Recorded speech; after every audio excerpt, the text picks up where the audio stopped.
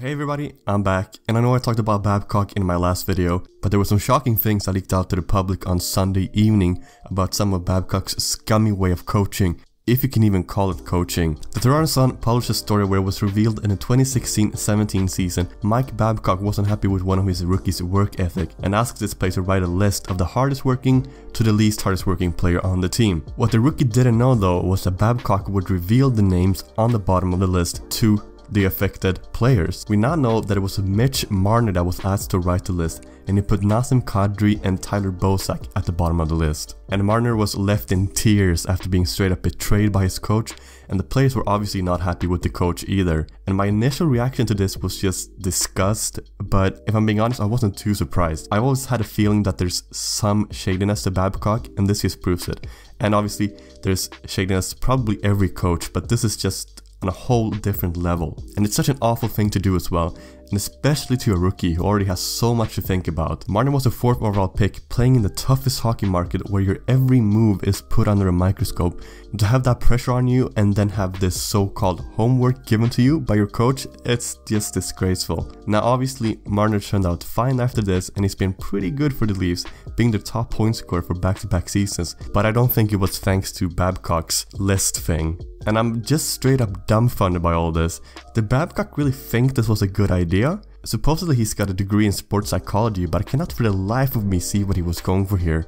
I get that you want your rookie to adapt to the NHL game, and giving him homework, if you can call that, is reasonable, but with today's technology and analytics, you'd think the homework would be something like watching clips of yourself to get better, anything other than writing lists of who's the most hardest working and least hardest working player on the team. Now sure, all of us aren't NHL players, so we can't relate in this particular case, but imagine you're at your work and your boss tells you to write a list like this.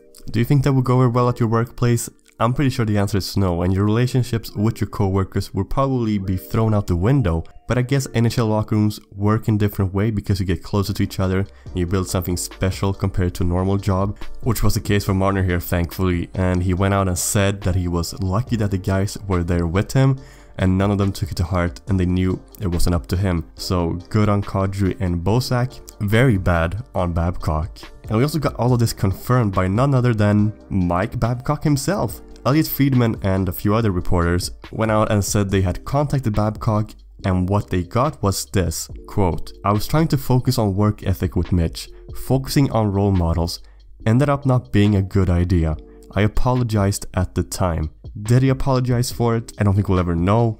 It's tough to say. Apparently he did this in Detroit as well, so he's got a history of doing this, but I guess he did fine in Detroit. He went on and win the Stanley Cup, but it's still such an awful thing to do.